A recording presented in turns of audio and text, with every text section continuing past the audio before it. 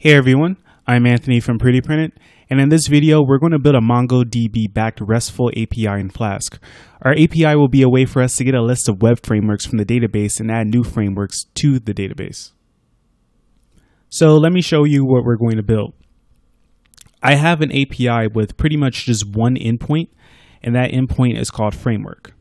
And depending on how I call it, I get different results. So if I do a GET request on framework, I get a list of frameworks in a database, which matches up with my Mongo database right here.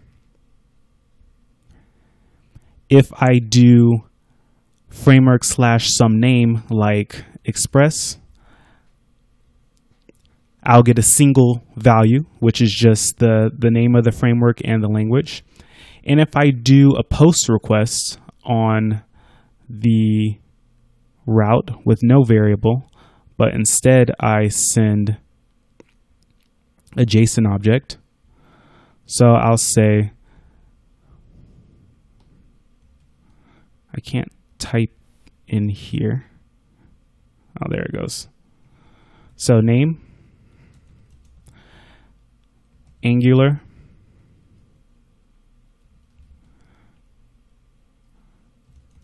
and then language will be JavaScript. And I'll close that and I'll send this post request.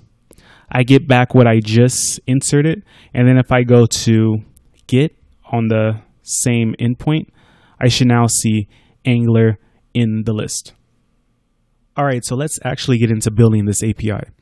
So the first thing I want to show you is the Mongo database. I have 4 documents in my framework collection, which is just a collection of web frameworks and the programming language that is used for those frameworks. So for Flask, I have Python. For Laravel, I have PHP, and I have a couple of others down here.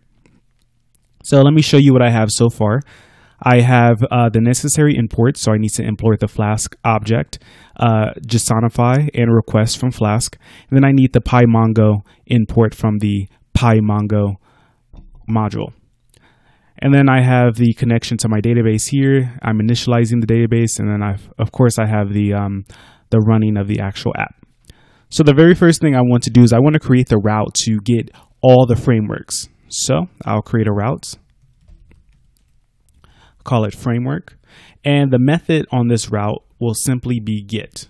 So if they do a GET request on the framework endpoint, they will end up here. So I'll call this get all frameworks. And it's going to be pretty simple. The first thing I have to do is connect to the collection that I'm interested in. So I'll call it framework, and framework is going to be mongo.db.framework, which is the collection I have in my database. Then I'll initialize an output list, and I'll call this results because there's going to be a little more. No, I'll call it output. How about just output? That works. So it's an empty list right now. And what I want to do is query the framework to get all the documents in the framework. This will give me all the actual frameworks that I have along with the programming languages that they belong to.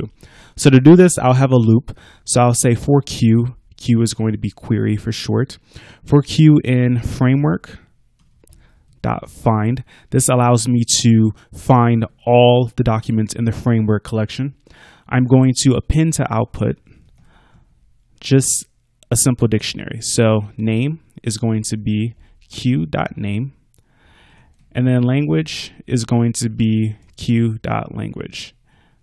And it's pretty easy to guess what's going to happen here. For each framework that it finds, it's going to have to add the name of the framework and the language of the framework. So after that loop, I simply want to return this. So I'll do return JSONify, and I'll call the key results, and the value will be my output. So I'll save this, and I'll go into Postman and run a request to get this endpoint. So first, let me start this server, Python mongo.py. Okay, and then in Postman, I'll enter my URL, which is 127.0.1. It's actually saved here. And I'll do a GET request on it. So that should give me the results of the route that I just created. And let's see, I got an error. Dictionary object has no attribute name, which I can quickly figure out what the problem is. So there are names in there. Oh, this is what happens when you use too many languages in a short period of time. So that will be legal syntax in JavaScript, but I'm using Python, so I need to use the brackets. So Q brackets name and then Q brackets language. So I'll save that and I'll run it again.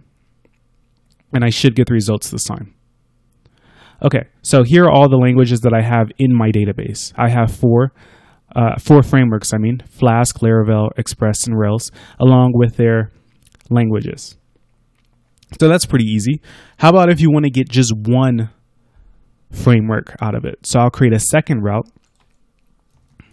I'll call this app.route. It's going to be framework as well to follow along with REST principles. And then it's going to take in a variable. This variable is going to be the name, and the name will be the name of the framework. So methods will be post. I'm sorry, not post. It's going to be get. I'm getting ahead of myself. And then I'll call this get one framework. And it takes in a variable, so the parameter name will be just name. And the first thing I have to do, of course, is connect to the collection in the database, so MongoDB.framework. And then after that, I can build the output object. So I'll call this output equals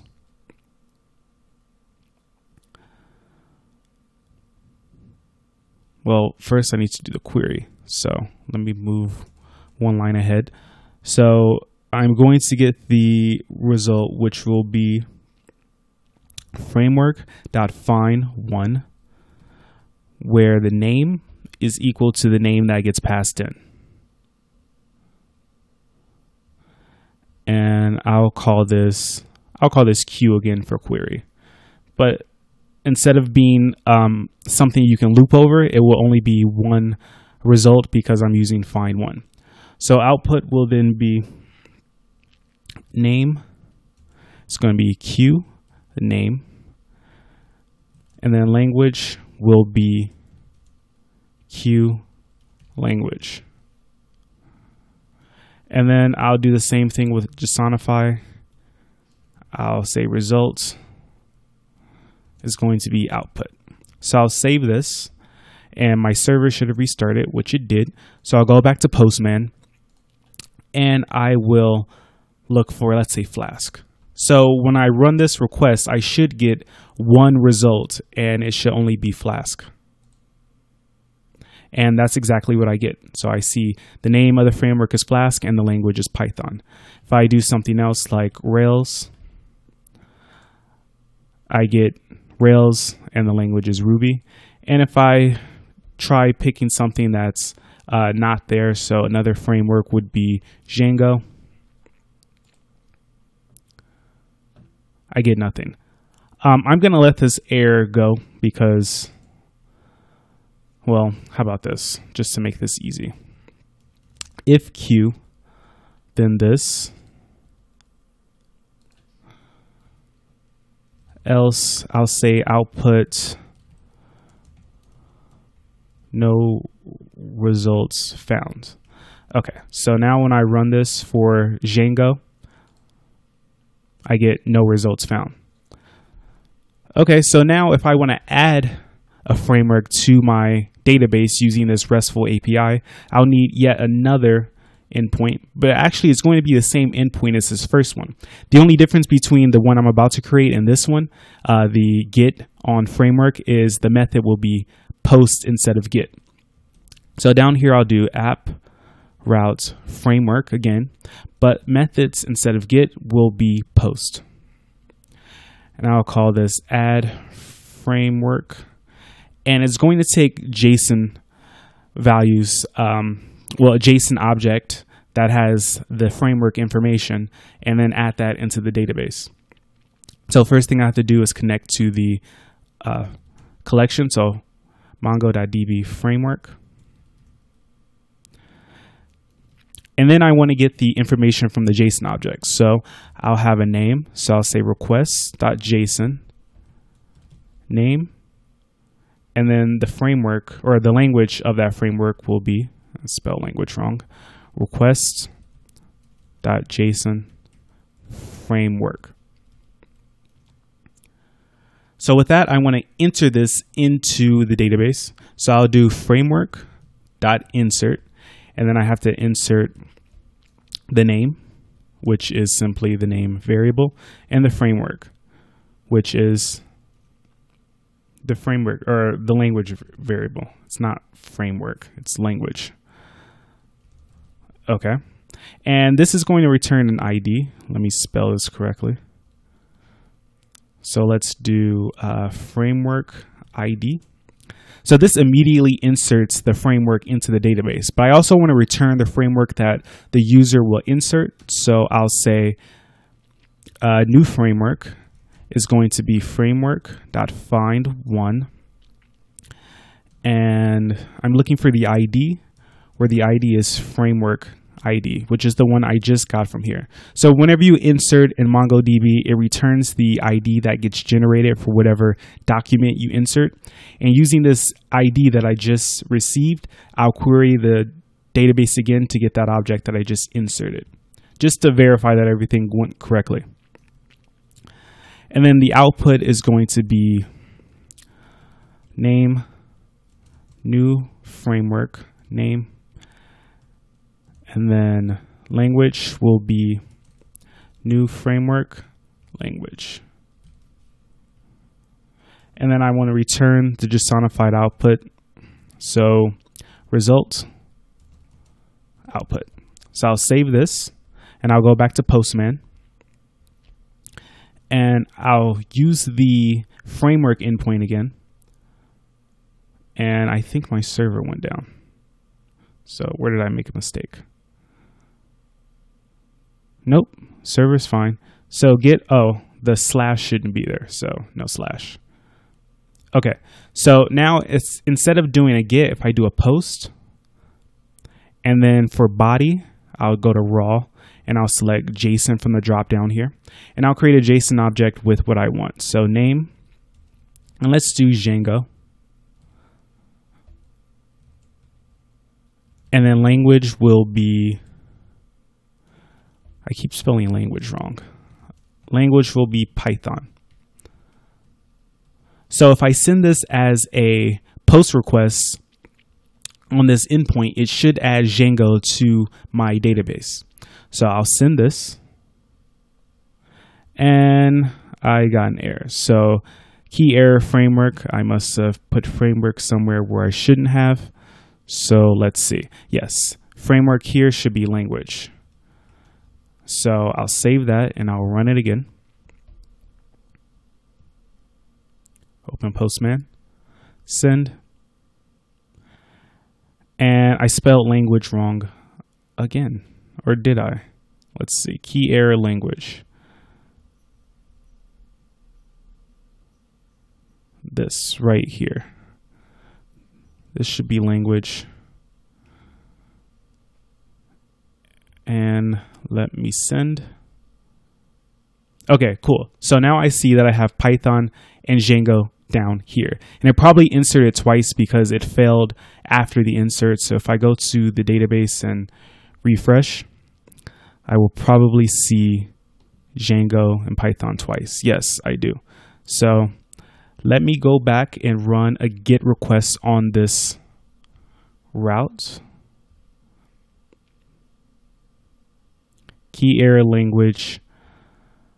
Why am I having such trouble spelling language? So one of these is wrong. This one is spelled wrong, so I'll delete this one. So this kind of highlights one of the problems that you could have with a Mongo database. Because there is no schema, you can run into silly little errors like this because I don't know how to spell language. So this is just one thing to watch out for when you're using a Mongo database. With flexibility, you have more power, but with that extra power, you have the ability to mess up more. And it's still complaining about something. So let me refresh.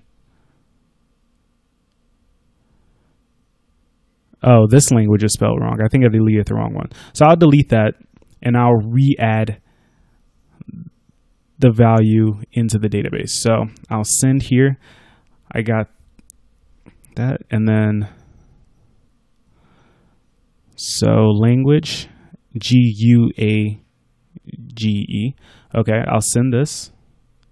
And now let me run get again on everything. Okay, now we have language here because I finally spelled it correctly. So you see the 5 frameworks that I have: Flask, Laravel, Express, Rails, and Django, and then with their accompanying languages. That concludes this video. Please like this video and leave any questions or comments below. And if you haven't already, please subscribe to this channel and check out my other videos. Thank you for watching.